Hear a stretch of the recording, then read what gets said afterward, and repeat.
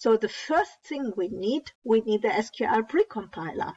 Good news is the SQL precompiler is part of the license product 5770-ST1. So it's included since release 5.1.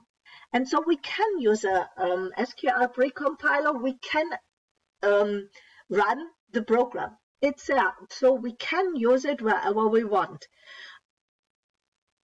The precompiler itself is only needed at compile time.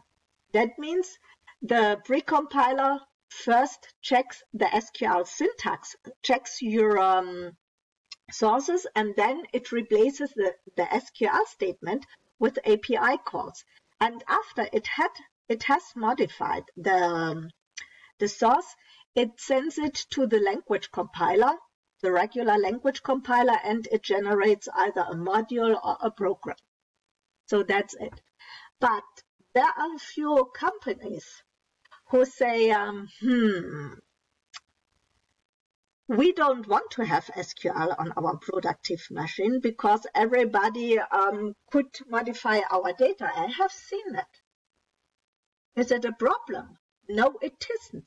Because the SQL statement is replaced with API calls, the SQL runtime is integrated in the operating system.